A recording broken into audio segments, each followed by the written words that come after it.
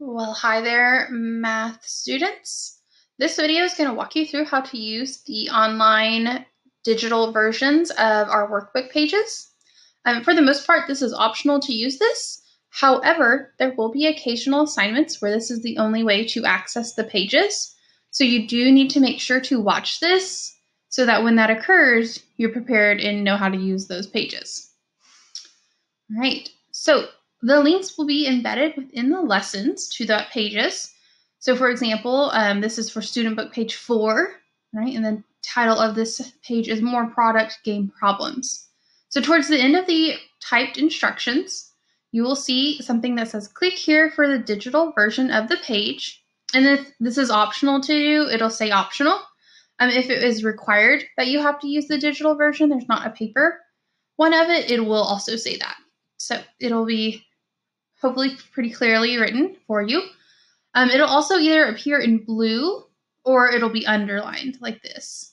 So it's very simple. All you do is just click that where it says click here, and it's going to open a new tab. And sometimes it takes a second. You just got to be patient.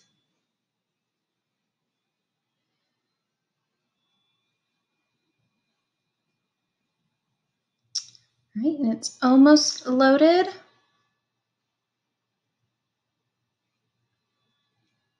Okay, and don't panic if you see those bubbles with the grade levels. It should go right to your page. If for some reason it doesn't go right to your page, just exit out and click the link again. It might just be because it's like the first time we've gone to the site. So as you can see, there is the workbook page. All right. At the bottom is your toolbar. It's pretty straightforward. So this T is a text box. So if you would rather type out your answer, you can do that. You can also change the colors. If you look, it actually appears up here in this gray box. Okay, and you can change the font size by clicking the letters, the A's and the littler a. And then you can drag that to wherever you want. It's really important to note that if you have your text box off in this gray area, when you save your work, that will not appear. Only what is on the workbook page will save and download when it comes time to do that. Okay. The other option is the pin. So if you click that, you have a little pin toolbar that pops up over here. And you can drag that around as you need. So the first one, it just, if you see it's a squiggly line, so it's a free hand. So if you have a touch screen, this is really handy. It's kind of hard to do with a mouse, as can be seen with that.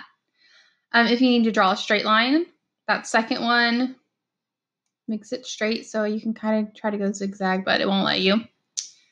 And if you need to change your color, you'll use the color wheel. And then to erase, you're going to use the eraser. Okay, and you can just drag it around. And then if you want to clear all of your work, like you just need to start fresh, you can hit clear. Okay, and that only takes away the pen, that doesn't take away the typing. So you can leave that toolbar open, just click the last button you used, and now you just have your mouse again.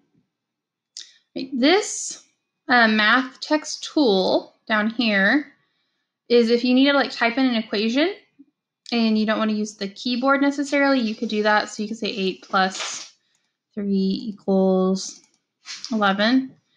And you've got that typed in. So it's kind of like the text box, but just for your digits and your operations. All right. If you need to zoom in, you can click zoom in your little magnifying glass. Okay, and it'll zoom in your work also. That doesn't change the size. And then you can just click zoom back out. Voila. This is your undo button. So if you don't want to use the eraser, you can just click undo. And since the last action I did was zooming in, it's doing the zoom in. Okay. And then if you want to redo that, like you wanted to keep it, you'll just hit the redo button. Don't worry about that trash button because that would probably get rid of all your work. Be no bueno. And then to be safe as you work, it's probably a great idea to hit save. This should save to your cookies online. So if you hit that link again, I believe it would bring up your work. Okay. Some workbook pages go together. So if you have something that is more than one page, you would click the next page up here. This one is only a one-page assignment, and there's nothing that goes with it. So it just says page 1 of 1. So always look at that and double check that you do all of the pages, because that would be an oopsie if you missed that. Okay. So say that you've done all your work, you've answered all your problems. If there was a page 2, you completed that. To turn in and save your work, you're going to use this little box with an arrow coming out of it. Okay. And we have 2 main options. We can download it as a PDF and it'll download to your device. Okay. Or you can save it to your Google Drive, and this will actually create a like Bridges math folder in your Google Drive. So you should be able to find it there. So from there, you can either upload the PDF or your Google Drive file and turn it in. We will not use the share a link or share a code.